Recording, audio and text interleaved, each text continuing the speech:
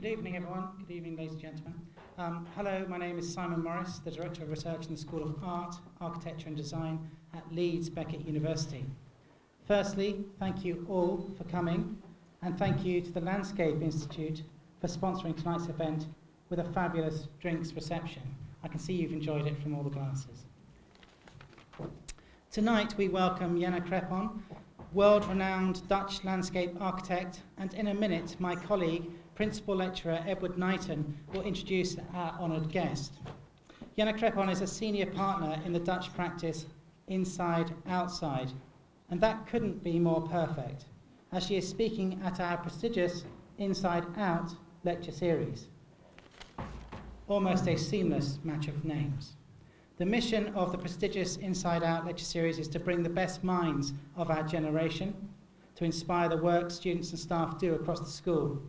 In order to enhance the cultural life of Leeds, we make the lecture series open to the general public and available to an international audience online. We hope you enjoy tonight's lecture. Edwin, please come and introduce our honoured guest, formally Jana Crepon. Okay, thank you very much, Simon. There's a couple of housekeeping things I just want to say before I do my introduction.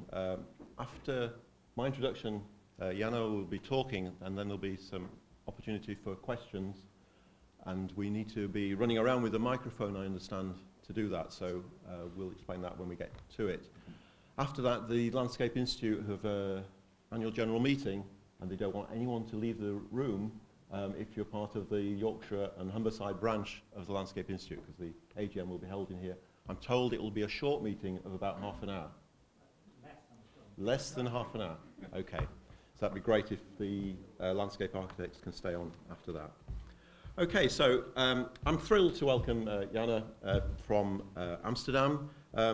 It's a design-based practice, and I was really keen when thinking about inviting a practitioner to come and talk today, that it's a practice that's not just about landscape architecture. Landscape architecture is an eclectic sort of discipline and covers a number of bases. But when I saw what the practice that Inside Outside do, I think it's really interesting and intriguing as an artist and designer.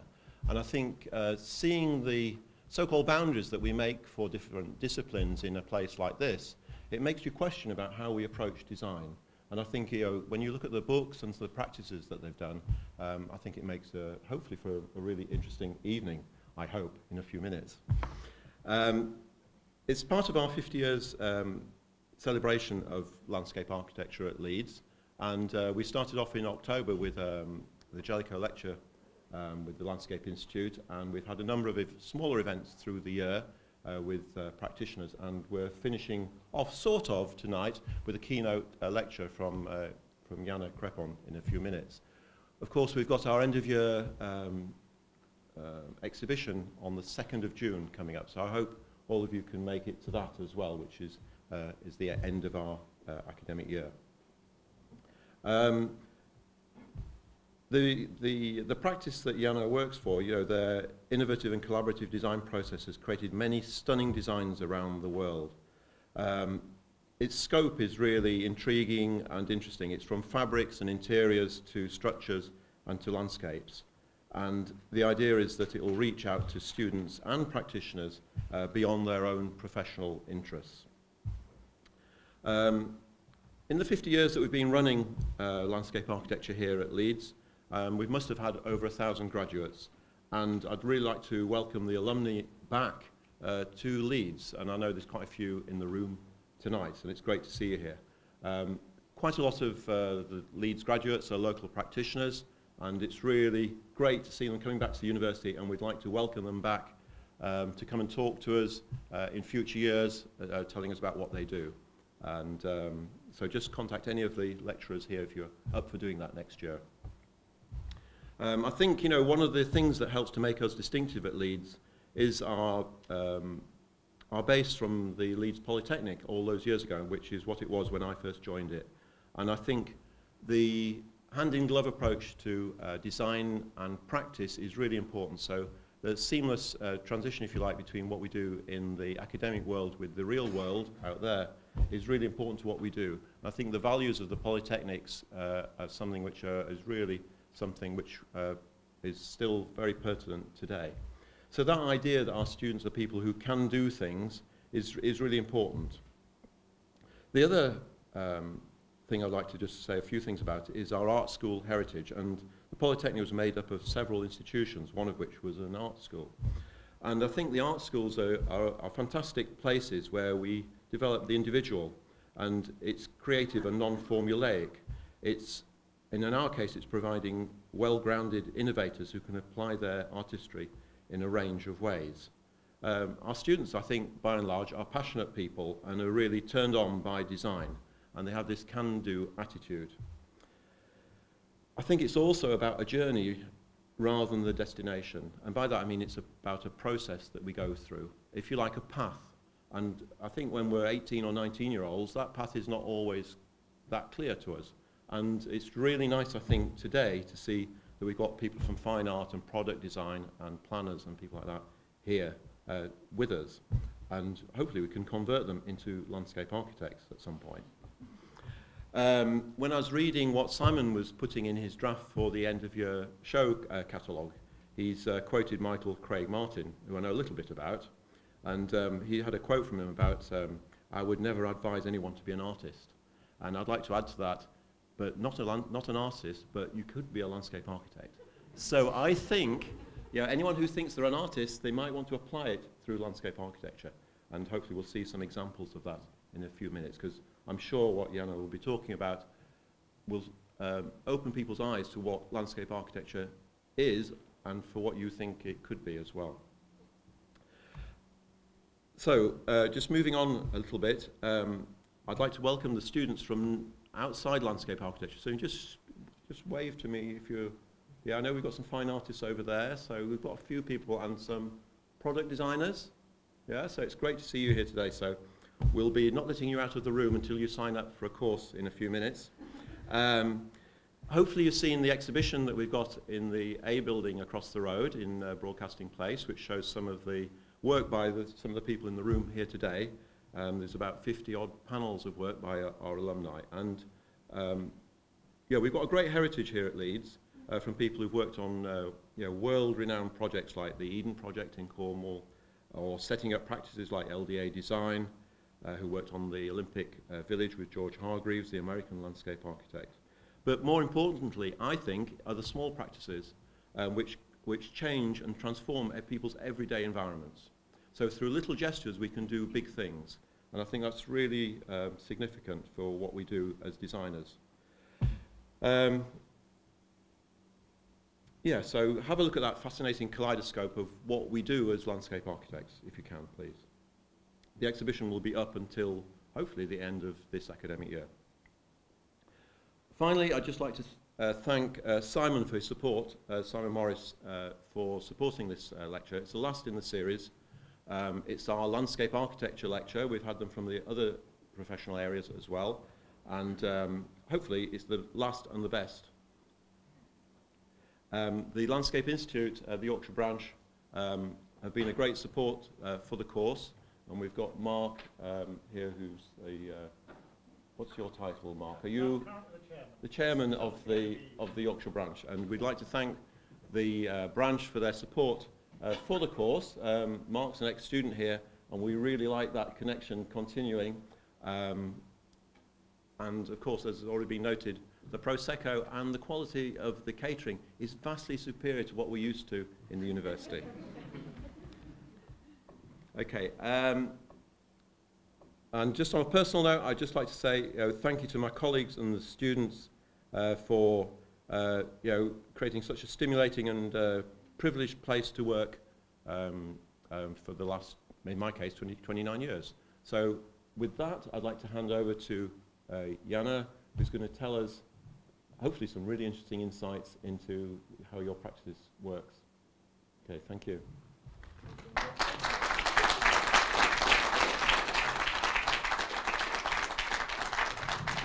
Totally no pressure there. Can you hear me well? Okay, so first of all, welcome everyone. I feel very much honored to be here in Leeds, to be invited for your alumni lecture series. 1 second, first concentrating on the real thing. So I've had enough introduction, I guess, so I just go right ahead. Just saying that I'm very, very much pleased to be here and also to meet some of you, speak to you, see the environment where the students are working on projects, meeting people that inspire them, and also to see that it's such a broad education, that it's not just focused in one little box, but it seems very cross-disciplinary, which is what we like very much. Just to introduce our practice a little bit more, as already told, we are practice in Amsterdam. As our name hints, we are doing interior environments as well as landscapes, so inside and outside. We work very often very much connected to architects, really as a team, like we start with the analysis together and we finish off in construction side. But we also have autonomous projects where we really create our projects mainly focused on landscape or interiors. Our office is well known for the interaction between the different fields, but also the literal connection between inside and outside. So I will take you through a few of our projects. First, let me introduce our team in a typical Amsterdam environment. And as you see, there's all sorts of different people in our team. Actually, they have different educations even more. There's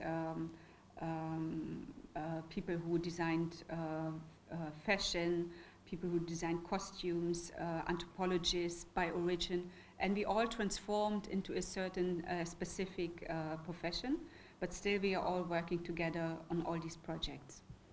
The office was started by Petra Blaise, who's an artist and really through work actually discovered the whole field of working in all these different disciplines. And at this moment, this is sort of overview of our landscape projects until now and where we are working on the globe. And that also shows you a certain issue that we have in our work. We work in different climates. This is a map of the different growing conditions on the planet. And you see that we work in so many different environments, so every time we actually have to adjust again. So we are never experts, we are always beginners somehow in our work. I would like to take you through some of our projects and describe our tools, basically. Because I gave this lecture a name, Trajectories, that's one of our tools. But there are many more tools, of course, in our work.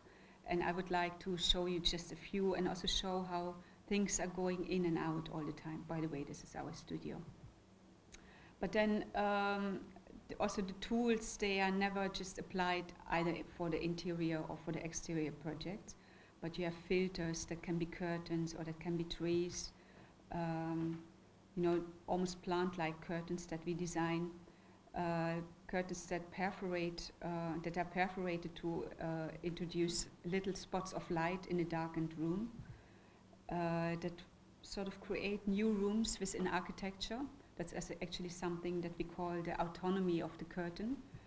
The curtains can have very functional programs, acoustic regulating of environments, light filtering, but they can also translate certain pictures and images and mythologies into our projects. These are all light filtering tools, but then of course the outside-inside tool is something that we do very much in this cooperation with the architects. From the very beginning, because we are involved from the very beginning, we can really look with the architects how we can integrate outdoor spaces into the interior of the architecture. We work very often together with architects from the beginning, and that was actually for this one. And one of the offices that we work very often is OMA, the Office of Rem Koolhaas. But in the meantime, we also developed a broad collaboration with many other architects. So the inside out or the outside in, like in this project in Walker Art Center in Minneapolis, or in a private house, or reflections is another tool. They can be, vertical, horizontal. They can create depth into a field. They can show you the garden behind at the same time that you see it in front of you. They can enlarge spaces and can double the green. And they play with our curtains on the inside. Another tool that is used very often in our work is a framed view, like the sneaky peek in this exhibition for nude art in Germany. Or a tiny hint of the outside spaces in this gallery exhibition, or in Casa da Musica in Porto. Or like in this exhibition, which was called the Snapshots, where the exhibition actually explored how photography was used in the very beginning to influence paintings, and how painters used actually photography for their art. We did the installation for this exhibition and also worked a lot with the effect of light coming from the outside of the building into the inside and creating this filmic quality. There's perforations and oddly shaped openings everywhere in our work. Another important issue that I just addressed briefly with this map that I showed you in the beginning is that we always have to influence the microclimate, almost always. There's hardly ever the perfect climate. I'm not sure if that exists. So there's always sun to screen or to filter. There's always water to catch and to capture and to hold, and plants to protect from the wind. There's shade to provide for people. Or sometimes we also try to create new microclimates with shading installations in an arid climate, which could potentially create a totally new environment. But we also always search for the local treasures. It's actually something that is funny enough that we are such a global office, that we really work in many different places, but never work global in that sense. We always try to work local. We always work with local people. Like on our first meetings, we established a context with local people. We try to find what is, the local treasure, try to find the most beautiful places, the typical places, the ugliest places, and see how we can work with that. And so we also created this garden in Qatar, which is only made of native plants. And when we started with that project, people actually laughed at us and said, like, we don't have plants, we are a desert state, we only have desert. But then we said, like, but what about this? Oh, that's a weed that grows next to the highway. We said, yeah, that's what we are talking about. Let's make a garden out of it. And this is the result of it. Almost scientific garden, you could say, very systematic, which has a gradient of water applied to the garden from very limited, or actually no additional water, to more and more water, so that actually the local plants can really show off their beauty in a way. So they get better and better conditions, and they can show off their beauty to the people who actually don't really know that it's their native plants. So it's also a sort of educational process. So, and here I come to the main theme of my lecture, the trajectories. Trajectories not as in the bullet that flies through space, but as a sort of deliberate course that someone takes, or a development, a path of development and evolving. Because in every project we try to add something additional to the project. That's a funny picture to start with. It's a prison garden from a very long time ago, but you will recognize that the shapes of the paths in landscape and the shape of the paths of our curtains are sometimes also a family, because our curtains are not just a straight line in front of the window, but they are autonomous in space. And the tracks actually are the paths of the curtains, and they are the trajectories that the curtains can take in the space. So in our installation in the Architectural Biennial in Venice a few years ago, we were able to do an installation in the Dutch Pavilion, where with one object, one continuous curtain with a very crazy track, we actually created many different rooms. And so that trajectory is as much present inside as outside in many different shapes. I would like to focus on trajectories for my lectures. So I'm not telling you all about our work, but I really will focus on one theme, the trajectories, and how we create different routes, how we create different experiences by laying out a project in a certain way. I will start with a very old project, the Seattle Library, a collaboration with OMA Architects, a public library building in Seattle, where Inside Outside, and at that time mainly Petra Blaise, created the gardens around the library and allowed these gardens to enter the building. So this is a building or a picture of the process, you know, where you really see the intense collaboration of the team. And the idea was that these carpets, which are actually the gardens outside the buildings, would enter the building and create a trajectory, an informal trajectory of places throughout the building, ending up at the top in a roof garden. So throughout the buildings, you have places that invite people to sit down, to meet, to read a book, that define spaces within the bigger whole. So these gardens around the building, they are the starting point. They are consisting of native species from the region, and they enter the building in form of carpets that are actually pictures of those species, pictures that Petra took in the nature in Seattle, and that were applied in a sort of artistic way throughout the building. What is interesting about the scale of the carpets is that it actually minimizes the massiveness of these huge bookshelves, of huge tables, and allows people actually to float around also. And a very different trajectory is the direct connection in one of our more recent projects. It started in 2003, but it's still ongoing and at this moment under construction. A new park in the center of Milan. And the strategy of this park was very much inspired by the desire lines that people create in fields, you know, the straight lines when you just want to go from A to B.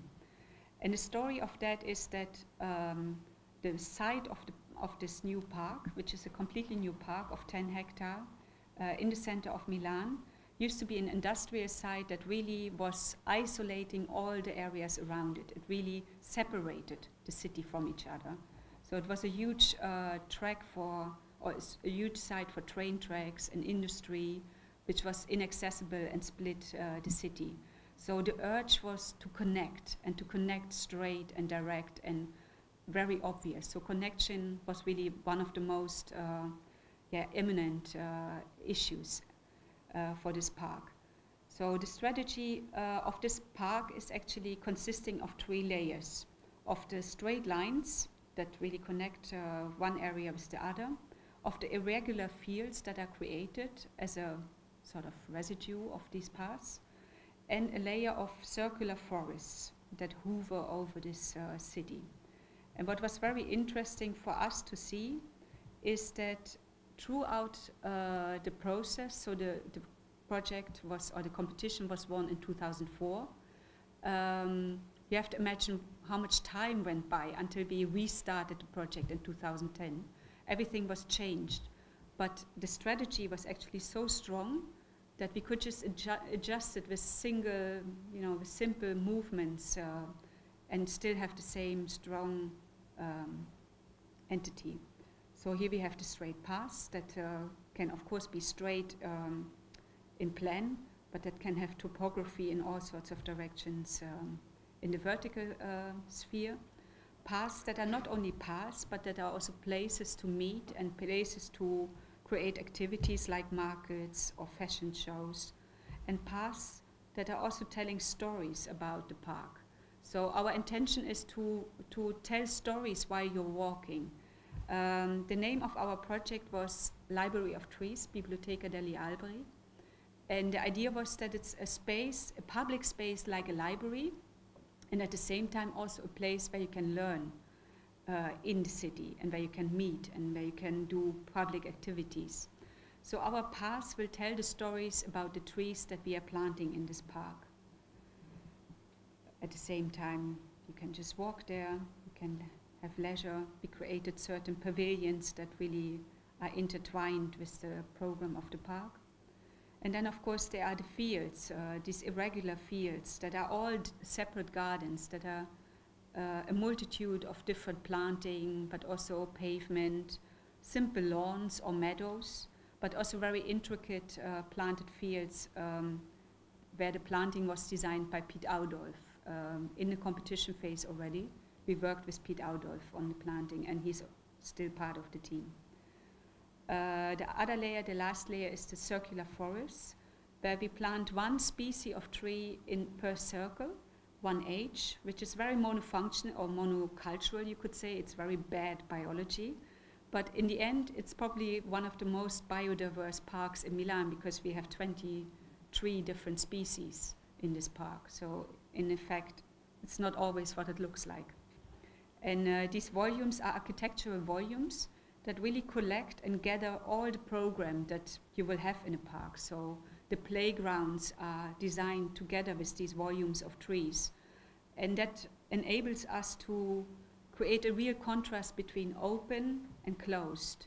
So the open fields, they are really open. So they are not cluttered with all sorts of elements. And in the volumes of the trees, you will have all the program, like swings or simple sitting places or outdoor gyms, etc. There's a lot of artistic places which we didn't have to design, which just are there already as a sort of present.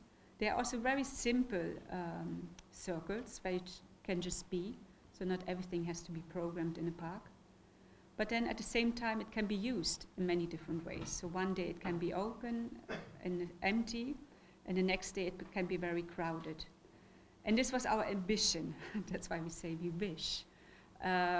Because that was something we struggled for, and that's also something we still struggle with, that so many things have to be regulated in a park, and that we actually would love to make it a bit more free. So the park is starting to take shape at this moment. This is an older picture. This is a picture from a few weeks ago. And 2 weeks ago, we opened the first part of the park, which is what you see here. It's a tiny piece of the 10 hectare. But still, it's a starting point. It's with the first straight paths. It's with the first circles of trees. And as we speak now, the main site works for the rest of the park are taking shape. So hopefully everything will be finished by the end of this year, beginning next year. So you can see the first circles of trees.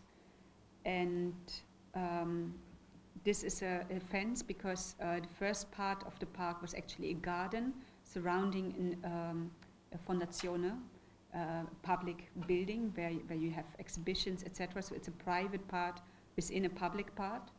But we try to design the fence in a way that it's not a strict border, but that it has some, like a curtain almost, takes a shape that also ignores straight boundaries. And it doesn't only do it in plan, but also in section. So we created actually seats in this fence, which can be used from both sides. So you can use them from the public part, but also from the interior. And it was very nice to see when the garden was opened a few weeks ago, like the fences were opened and the people streamed in and took possession of their garden. And as I heard, it's been like that ever since. So in this little part, there are kitchen gardens. By the way, is the sound okay? I hear a bit of a metallic sound. It's okay? So there are kitchen gardens, there are pergolas where in the future, of course, you see how bare and empty they are. Where in the future you can sit in the shade on a restaurant terrace. These empty boxes here, they will be filled by the restaurant owner in this building because he will make his kitchen garden in here. There are water features. So the garden is already a sort of promise of the future park. Another kind of trajectory is that of the past that is more a sort of suggestion, not prescription. A free path that lures and inspires. This project is the campus of the university in Amsterdam, the UvA. It's in the middle of the city, and it used to be an isolated part in the city surrounded by a fence until the University of Amsterdam decided to really open the fence and the boundaries and make it a public area and really allow also the city to enter this site. And in British architect AHMM, Simon Alford from London, he did a wonderful renovation of the old buildings, which were from the 70s. And he really made a masterpiece of renovation in my mind. So all the buildings are not only more beautiful, but they are also much more efficient. So from 3,000 students, this area will go to 10,000 students. So it will be many more students on one hand, but on the other hand also the whole public of the surrounding of this area. So this will also give an enormous pressure on this area. And that was actually the challenge of this project. We started with asking ourselves, like, how should it look like? Because it's a very international university with many international students. They come to Amsterdam because they want to study in Amsterdam. They should feel in Amsterdam. So we decided that we would continue the simple base of the Amsterdam center, the canals, because we are in the canal area. So we just didn't choose our own materials. We just went along with what the city has, the bases, so the red brick, the blue limestones, sort of lantern, and the elm trees that are everywhere in Amsterdam. And on top of this basis, we added a ribbon, a sort of signature for the university that, on one hand, is a signature to define the campus within the bigger frame of the city. But on the other hand, could also be read as a sort of path or trajectory that students are taking during studies. You know, you think you go from A to B, but actually you do all these kind of loops that enrich your life and that create a sort of sense of growth also. So this ribbon was actually made within the brick with the same kind of materials, but then white bricks. And this ribbon is a thing that sometimes comes up and becomes a bench, and sometimes it also creates places within the bigger whole. So green places, it defines places.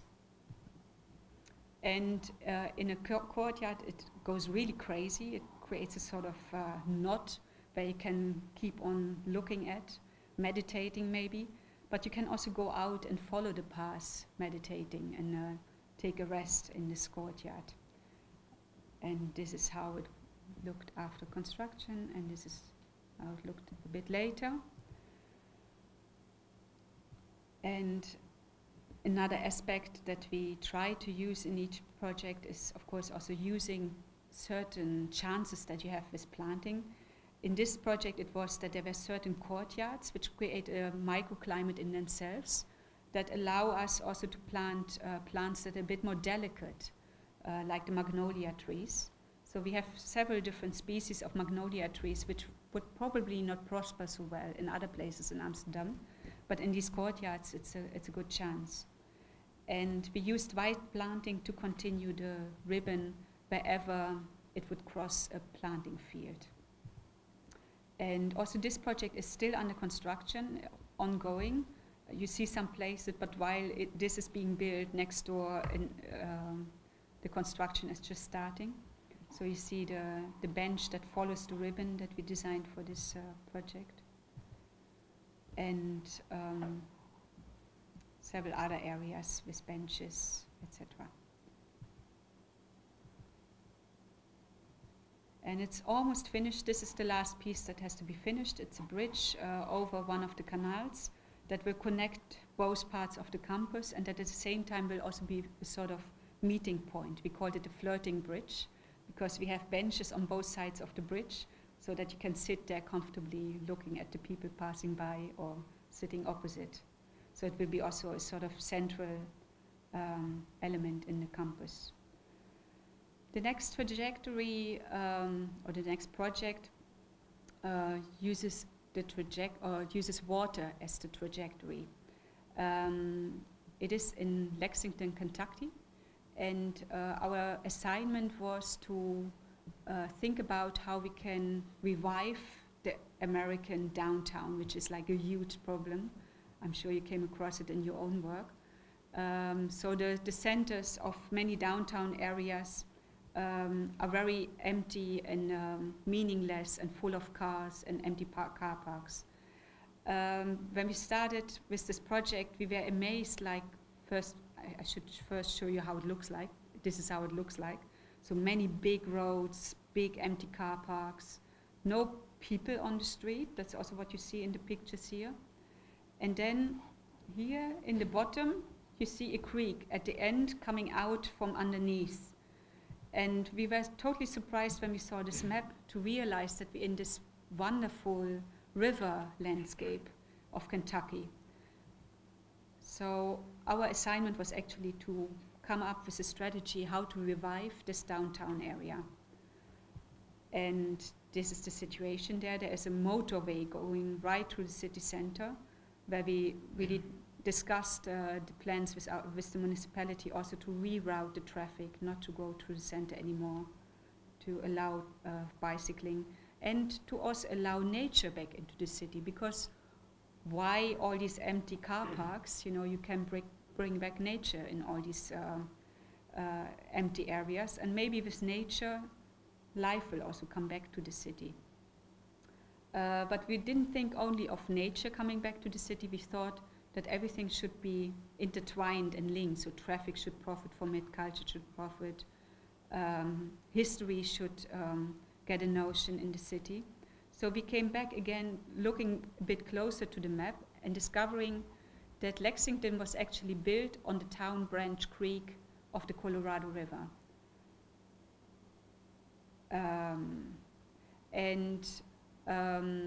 That was very exciting to us because you couldn't see it, but you would know because Lexington is famous for its bourbon, and bourbon needs fresh water. So actually the town branch creek was the starting point of the city, but somehow at a certain point they decided to bury it underneath the city. So it was put into culverts underneath the city, and no one ever knew about it anymore.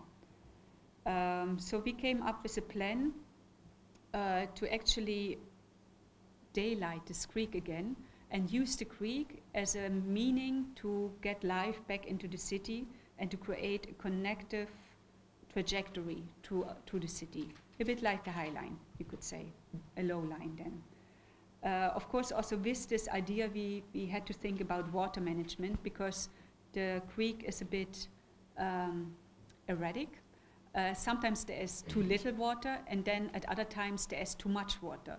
So we would have to provide for the times with no water, because otherwise you just have this canyon somewhere in your city or a dry river.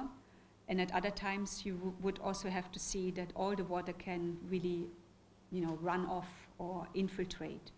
So we came up with a very intricate and technical system of how to use the culverts, so these underground pipes, to recycle rainwater from buildings, from air conditioning, etc., into the creek. And here you see a sort of standard section of how it is now with the culverts underneath, and how they would be used to actually recycle the water in the creek. And that's the effect that we were hoping to get in the city center. So you see the sections from the current situation to a new situation. And you could do it with a very wide section, but also with quite narrow sections, because all those sections were totally oversized, totally insane in a way. And this was our dream for Lexington. They are making a start with that. After our first vision, they made a competition, which was won by Kate Orff, and she's creating a tiny little fountain. We wish it would have been a bit more a grand gesture and maybe a slower process to really reach daylighting the creek again. But we hope maybe in the future that they will decide for that. So there's all these different spaces that could really be activated by the creek and that could profit from this water. We became quite technical freaks in water management, I have to admit. We do that sometimes. So of course you have to do a lot of things for that, reduce downtown car traffic, cross off some roads, but you see there's so many roads, and the grid system is also very flexible and, you know, enlarging the distance. Of course, you would have to provide alternatives with public transport and biking, but you would also get city life back and hopefully people. For the planting, we were actually inspired by the native vegetation. And what we discovered is also something that the people there didn't actually notice or didn't think it was odd. But for us, it was so amazing to see how many different oaks they have. You know, in Central North Europe, we have a limited amount that we can use. But there they have all these different varieties where you could almost not tell that it's all one oak or all part of one family. So we use that. We use different kinds of grasses that grow in different environments. But of course, because it's a city, we also introduce ornamental planting. That can be native, but can also be exotic. And so we hope to bring life back into the city and get people moving again.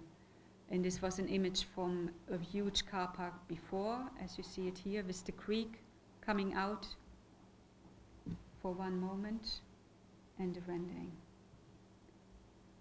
Is it still okay to keep on talking? Then I will take you to another place, to Israel. We are currently also there. We are also currently constructing. We are working on the Hebrew house in Rishon LeZion. Rishon LeZion is the third biggest city in Israel, and it's also the place where they started using Hebrew in daily life. As you might know, before Hebrew was only used in rituals to read the Torah, but it was never used to really communicate on a day-to-day basis. And in this place, actually, a teacher just came to this idea to say, you know, we are coming from all over the world, we speak different languages, let's speak Hebrew together. And he started doing that in a school. And this school will become the Hebrew Center, or the Center for Hebrew Language, Beit Livrit, where they will celebrate, investigate, communicate the Hebrew language. The site was a very diverse site in a residential but central neighborhood in Rishon LeZion. It consisted of the old school where the famous moment happened that it was taught to kids as daily language. It will have a new building designed by Efrat Kowalski architects from Tel Aviv, the House of Hebrew, and it will have a new building for this old school, all together on one plot. And so these buildings are separated from each other, but the idea is that this whole campus actually works as one unit. When we came there, we looked at the site, we walked around it, we looked at it from the neighbors' buildings, and what we saw was all these dilapidated, strange fences, walls, etc. And it looked very much unconnected somehow. Fences are a big thing in Tel Aviv, or in Israel, as you can imagine. And what we liked is that the kids could just run around, like that there was a lot of space that they could just run around. That's something we wanted to keep. And we looked at one of the old pictures of the school, and what struck us was how everyone gathers under these trees. You know, we would go out in the open on a stair and take the picture, but here they take the picture under the trees. So that's the situation in Israel, again, all about microclimate. And we thought that's actually something we should really work with. Of course, also water management, etc., using water to cool. But the main thing was that we thought this fence, which we had to surround the whole site with, it had to be a very solid fence according to Israeli safety regulations, 2 meters high, steel, certain amount of distance, had to be there. But what we wanted to do is we wanted to integrate it into an element that, not hides the fence, but integrates it. And that makes it more than just a fence. And that also unifies this whole campus as one campus, makes it a campus. So just before we really started designing on this project, we all went on a field trip together.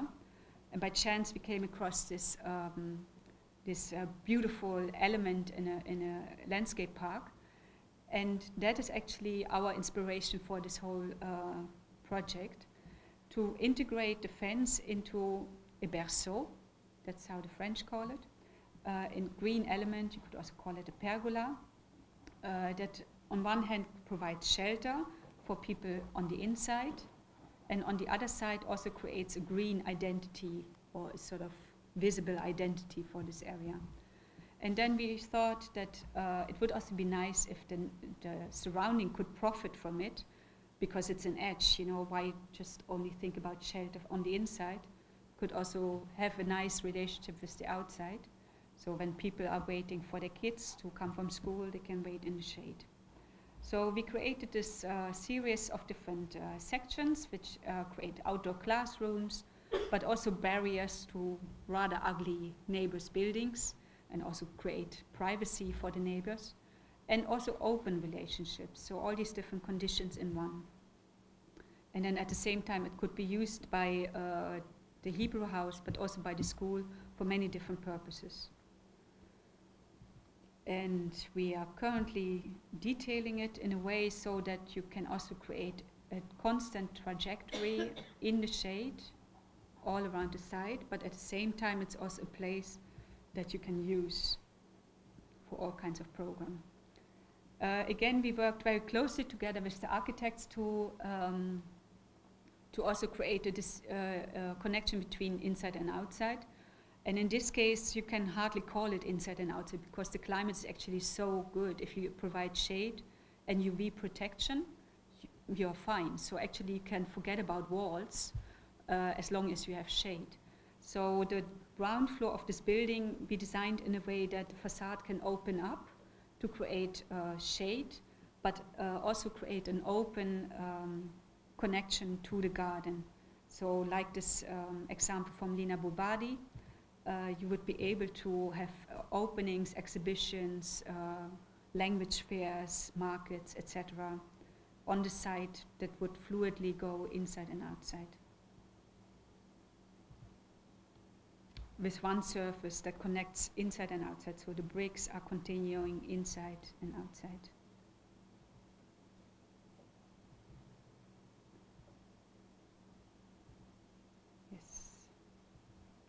Then another trajectory in architecture.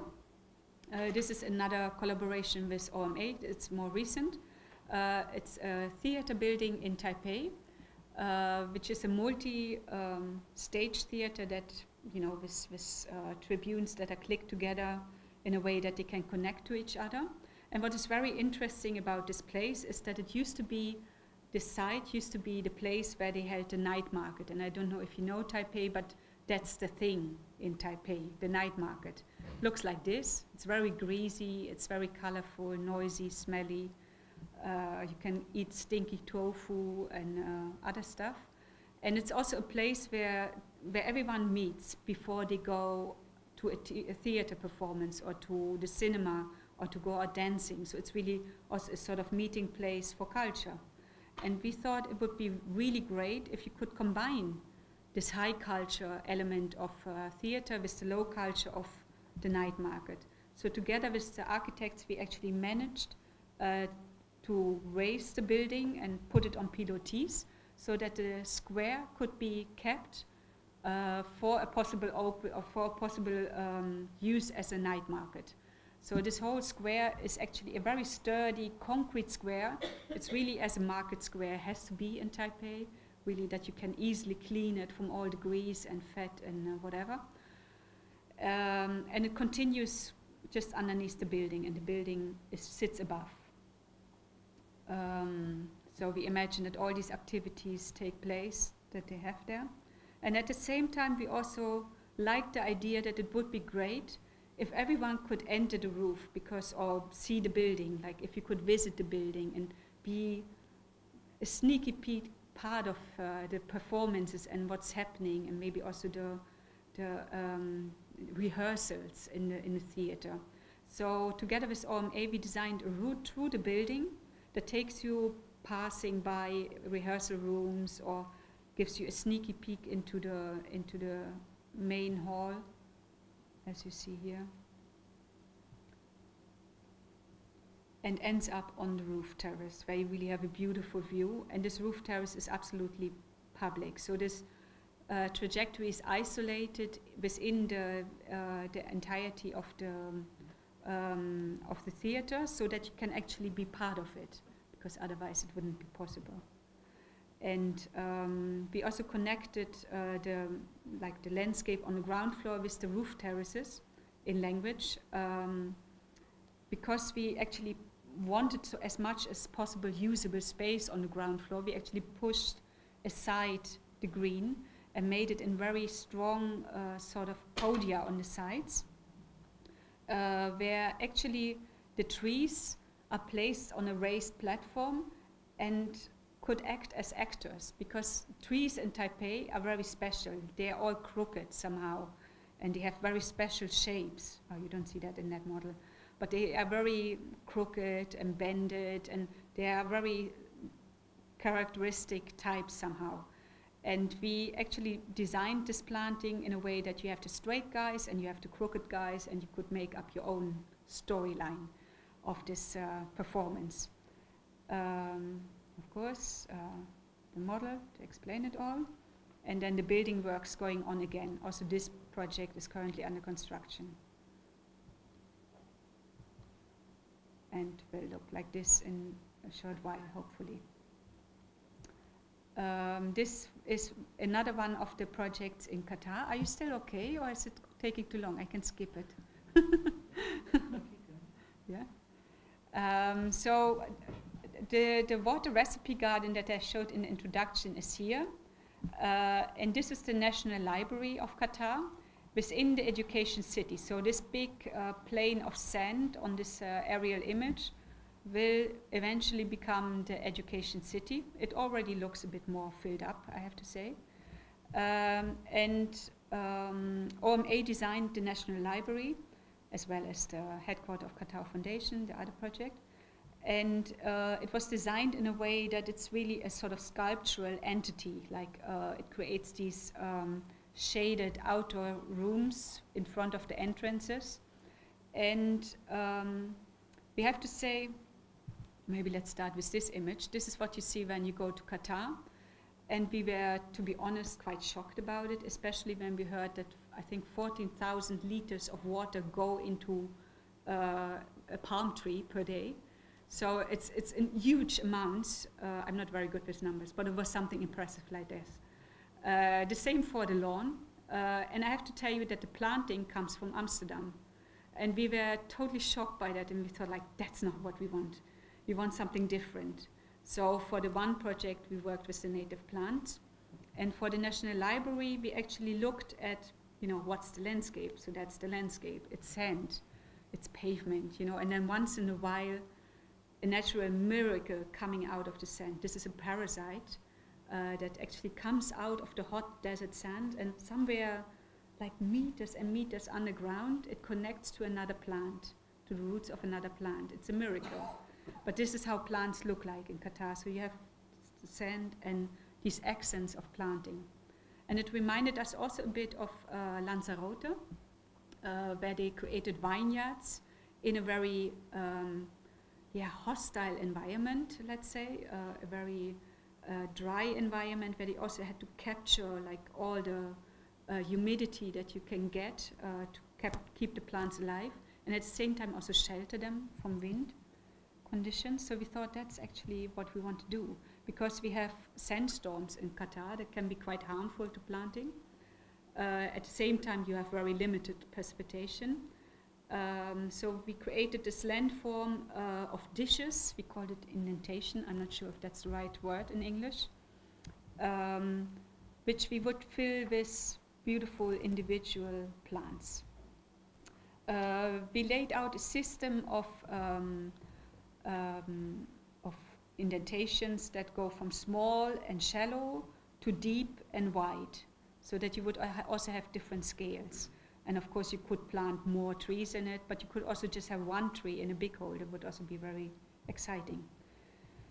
Of course these indentations could eventually become little oases surrounding the library, places where you can study and read if the weather allows it.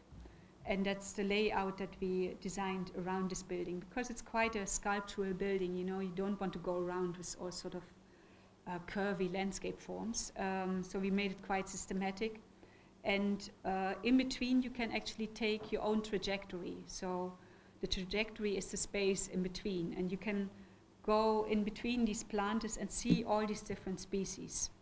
The species that we selected were from 2 families. We have something with families, you might notice. And in this case, we chose 2 families, the acacias and the agaves. And those families, they don't need any water. They are xerophytic plants. And that's actually something that we wanted to try out. We wanted to make a garden where you don't need any water, hopefully. But I think it works already. Of course, you take the acacia and you know it, and you know it, might know it like this, but it also looks like this. It has very many different ways of flowering in little balls or different shapes. It has silvery leaves, narrow or round. Some of the species can have very beautiful bark and a very fine silhouette. And the same with the agave. They can be huge, above man height. It can have very delicate details or beautiful silhouettes. It can almost look like a grass field, or like snakes or octopus. So within one family, you actually have a lot of richness. And then you have the flowering stems of the agave, which are also almost like different kind of trees, like this. And that's what we did. And then we planted them, and it looks very bad. But slowly, of course, planting takes time, especially if you don't throw lots of water on it. They are establishing. So you can see the first, you get the idea. And the first birds have arrived, which is always a good sign. And this is how it will look like in the future. I think this is the one before the last project. It's not a landscape project, it's more a sort of exhibition project. We were asked by La Casa Encendida in Madrid to do an installation, an exhibition or something. It wasn't very defined. And while we were thinking about what to talk about or what to research, we started talking to people who said, who were concerned about nature, who said there's not enough green, there's not enough nature in Madrid. So we looked into it, and we found out that there actually is a lot of nature, that there is actually, Madrid is a birthplace. It's on the migration route from north of Europe to Africa. So at least twice a year they have a lot of birds, and they should really also take care of their birds. And that's actually something that we wanted to bring into mind. So we did some visual interventions in this building, which were quite simple, like the sunscreens that they were, I think, orange when we came, and we just made them into something else, with silhouettes of birds that when you are inside, create a sort of interaction with the bird. So in the course of the day, when it's sunny, the bird would fly around your room. Owls. And at the same time, we also created a trajectory, a literal trajectory through the whole building.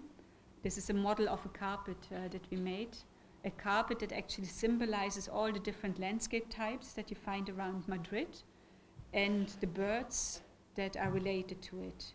So the carpet would actually fold all around the building and lead people in and up and through the building. And it was used for educational purpose to talk about this issue, of course. And on this map here on the wall was a sort of interactive map where people could also tell about their stories, about their experiences with nature, like define their favorite spots where you can bird watch or where you can find certain kinds of eagles or owls or whatever. So it was also something for the people to take part in.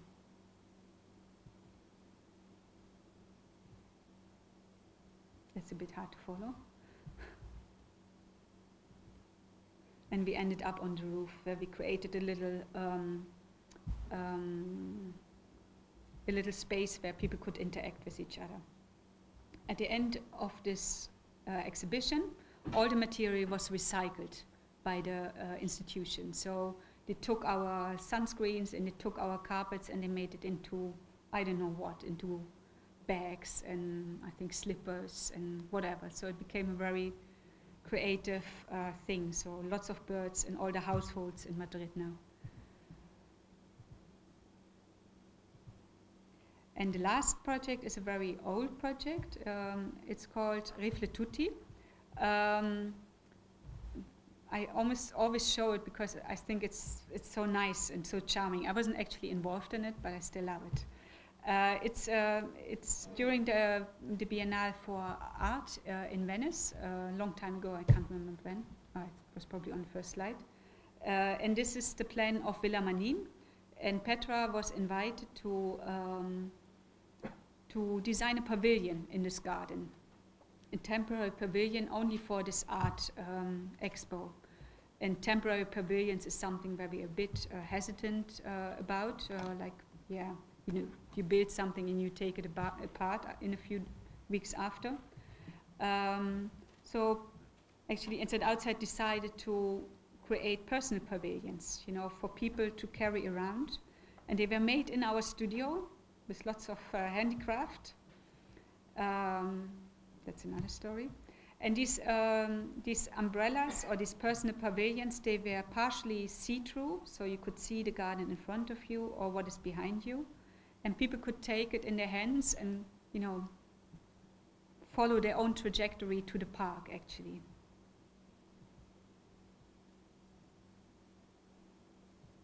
They would protect them also, like the people from the sun, of course.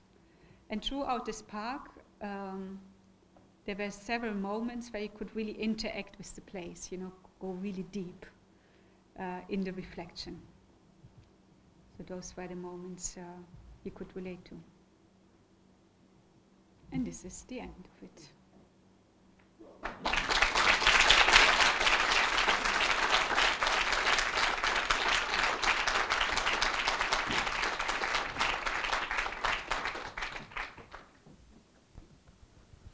We would very much welcome questions. Thank you so much. Just to explain, the microphone doesn't project your voice at all, but it is there for the film because we want to share this online so people around the world can see Jana's fantastic lecture. But otherwise you'll have no question, it'll just be like an empty silence and then Jana answering. So please wait for the mic. Myself and Edwin will run around to wherever you are to ask a question, but please speak into it, but don't expect anything to happen when you speak. Great.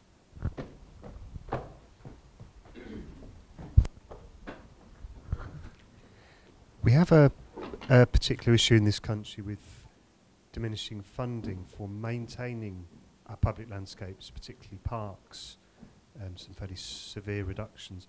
And I just wondered, as you work across the globe, if you come across that as an issue, and to what extent you get involved in sort of management plans or how the maintenance ongoing shapes your designs. Mm-hmm. Yeah, that's a very hot item for us. It's really like, it keeps us busy all the time. Like some projects that we have finished long time ago, they are for us still ongoing because we still haven't managed to get the maintenance going in the way that we want. Because the issue is not only here, it's really everywhere. It's also in Holland, there is a really low, feeling for maintenance sometimes, it's not always. And it's a problem. We see it now, for example, in Rutes Island, the project in Amsterdam. I'm going there almost every month to talk with the maintenance people to convince them to get active, to do something, to organize it in a certain way. And it's very tough. So sometimes it doesn't succeed and sometimes it does. For example, in Milan, people actually think with us together. We were approached during the process by communities in Milan from the areas around who were interested and wanted to get involved in the plan and into the park. And we actually took some time to really talk to them. We presented the ideas, we heard what their comments were, etc. And together with them, we are still trying to get maintenance to a higher level, because also there we only have the basic maintenance. But as you can imagine, this plan in Milan, it needs higher maintenance, it needs special maintenance. And this is also something that we share experience with Piet Oudolf. I'm not sure if you're aware of how the gardens are maintained, for example, in New York and in Chicago. There is whole community organizations involved in it, like people from the neighborhood, they volunteer to help with the maintenance. They get organized by people who are professionals, and they get their coat or their badge or their hat, and they help, they do maintenance, and they get instructed because they like to do gardening. They like to be instructed by someone like Piet Oudolf, who really knows about planting, and they like to be part of this park in their neighborhood. So this is something we are trying to learn from now, also from Milan, because we have this group of local residents who are really willing to do that. They all say, we want to do it, we want to help. And of course it can also be almost a danger, because if they just go out and do something, they might not really do the right thing. So we have to see how we can organize it and how we can also not make it too formal, that you put them in a sort of straitjacket. We don't want that. But it is something that we are very much busy with. On the other hand, we, funny enough, have a project at hand at the moment. It's a holiday park where there's too much maintenance going on. You won't believe it. And we really think hard about how we can turn it around, like how we can teach those gardeners who are maintaining this holiday park to become natural keepers, keepers of nature rather than maintainers. So they only cut grass and they only clip trees and they clip hedges, but they should be, looking at the welfare of plants. So there in this group, we really want to design or actually realize the design through the maintenance. So I hope that we can also find a way to really communicate to these people who are the gardeners, who are doing what they've been doing, what they've told to be doing like for decades maybe, but also teach them different ways and how they can reach a different result. Yeah? So I don't have the answer, but we are trying.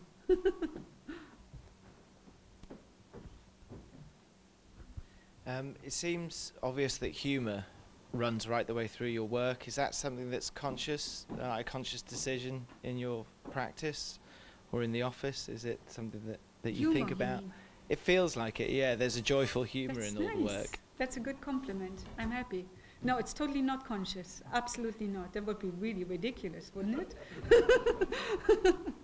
No, I don't even see it, I have to say. Maybe that's humorless of me. But, we just have joy in the things. It's always that you do something you like, and of course you want to do it differently, so you try a twist, you do something surprising. No, I don't think it's a conscious thing.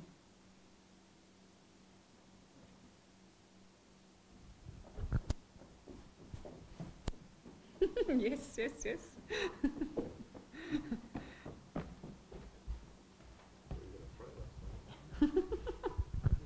Apart from fabulous things, I'm also seeing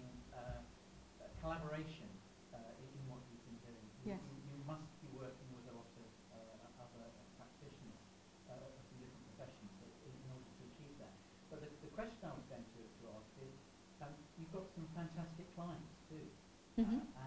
I wondered what's your secret? I don't know. We don't have it. You know, I think from what you do, you also attract a certain kind of client. So I think if you're just true to yourself, I mean, I can't really answer that from my side, but I think what I've seen Petra doing is she just always did what she believed in. You know, like she was hired for interiors, but she gave her comments on landscape, and clients were listening to it, you know, because it made sense. You know, one has to do with the other. When you stand in front of a window with a beautiful curtain and you look out and you see, what? You know, you have to put it together somehow. And I think it just grows in a way. But now we also actively search sometimes, but that's never bringing anything. It's mainly that people find us, I think. That somehow to just do what you believe in and also speak out for what you think, that you attract certain people. Because I think before I started working with Petra at Inside Outside, I was working as a landscape architect, and I never felt entitled, you know, to say my opinion about facade. Oh my God. But this is what we do. Like, we do that. You know, people don't always listen to us, no, but you get into a conversation, and then you also understand why it is like this, and you can react to it, or maybe they listen, and maybe they open up something, or maybe we are able to open up a parking garage and let the light in. So there's, you know, you can do stuff by just speaking your mind, I guess. Yeah.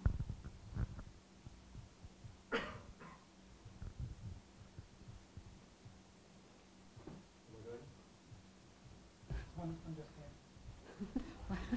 It's close by, sorry. Put your hand up wherever you are.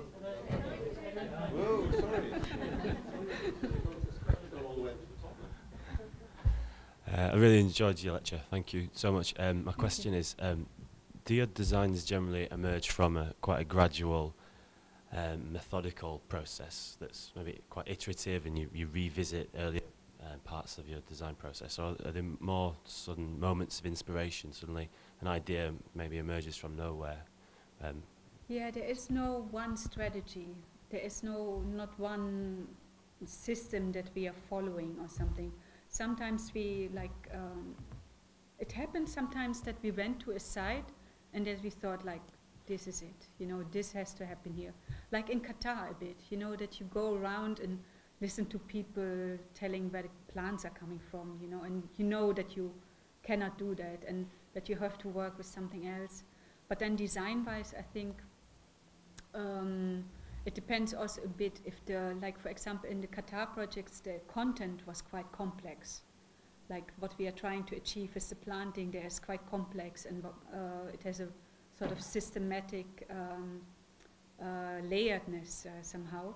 So we also wanted to keep the design simple, and also because the buildings, you know, really were so sculptural and needed attention that you have to keep it simple. So you choose a very systematic approach of how you lay out, you know, this layout, for example. But then at other times it can be very intuitive, you know, like you sketch, you doodle a bit, you know, and then suddenly you have a woodless island, like the campus in Amsterdam. I couldn't say how we do it, you know, it's a process. But sometimes indeed we go through, we always make different options, and sometimes it might happen that we throw one apart, and then we continue with something else, and then we look over our shoulder and think like, hey, there it is. So that's also possible. Yeah. Anyone else? All right. Very good. I just wanted to ask a question for the university students we've got here who are starting out on their career in landscape architecture and perhaps other subjects. I mean, what would, as an experienced practitioner, what would be your advice to them? A general advice? Yeah, just a general advice. Just enjoy what you're doing. Mm-hmm. You know, I think that's really the core of it. But I think all the landscape architects do that, right? I think there's no one there who was told by his mama to become a landscape architect. You know, I think all of us, we have a sort of passion and things are coming together. And I think maybe the advice I just sort of gave, like that you just follow your passion and that you also speak your mind freely. I think that's important. Like, I think sometimes landscape architects are too modest. You know, they were trained to, you know, design gardens or landscapes or whatever, but it's a very complex profession. You know, so many different things, and you can speak about other subjects too. I think people should be more also encouraged to think out of their own practice, actually. Like, also think with the architects, criticize architecture. Why not? Or, you know, make it artworks, what you're doing, so that you're really like also trespassing the boundaries. Of course, that was what this whole lecture series was about. But I think that's probably the advice I want to give, because I could also say, like, earn a lot of money. But I mean, you will probably not achieve that in landscape architecture. Then you really have to choose another profession. We are more hobbyists.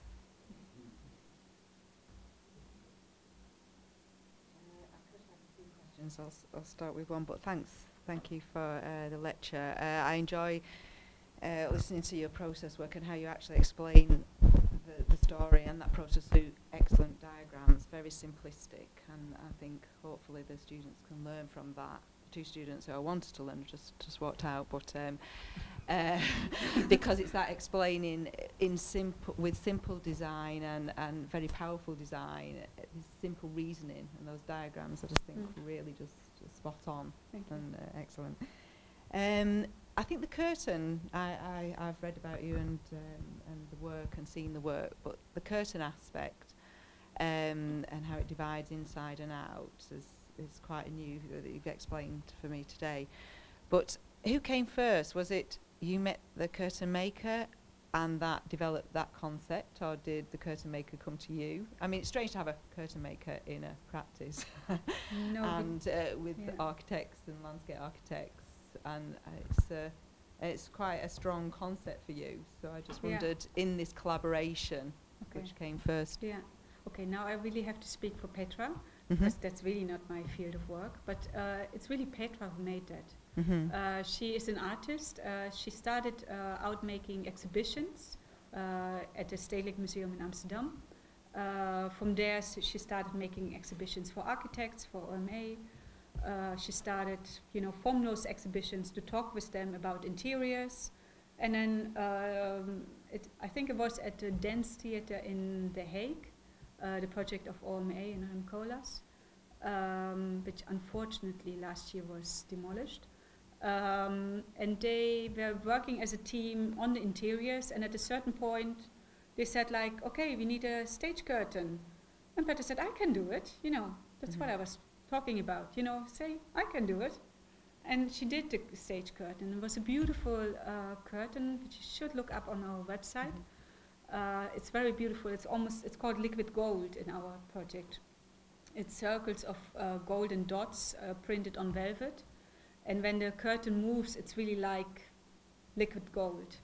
And, you know, she just did it. She's not a curtain maker. She just did it. And I think every one of us can do what you want to do. You just have to have the courage to do it. And, of course, also the eye and, you know, someone who allows you to do it. But I think in the end, you don't need a curtain maker. Maybe it shouldn't be a curtain maker who innovates, because what came after that is actually quite an innovation, I would think. I think that Petra in Inside Outside is really pioneer in making the curtain autonomous, because it's really not just a curtain dividing inside and outside, but it's really creating spaces within architecture. So autonomous spaces within spaces. So, for example, there are several projects where auditoriums are divided by curtains, or where spaces are created. There's one nice project also in London, the Rothschild Bank by OMA, where in the streetscape, actually you can see there's a lobby, where there's also a sort of wall with elements on it, which also divides spaces. And I think a curtain maker, I think he couldn't come up with that, because he's thought how to do a curtain, but he's not thought how to free a curtain or to how to make it autonomous. I think you always have to have a different angle on this kind of things. Can I just ask about the circle? Yes. It's a theme that runs. I think it creates, as an artist myself, it creates a simplicity to say what you want to say. Yes.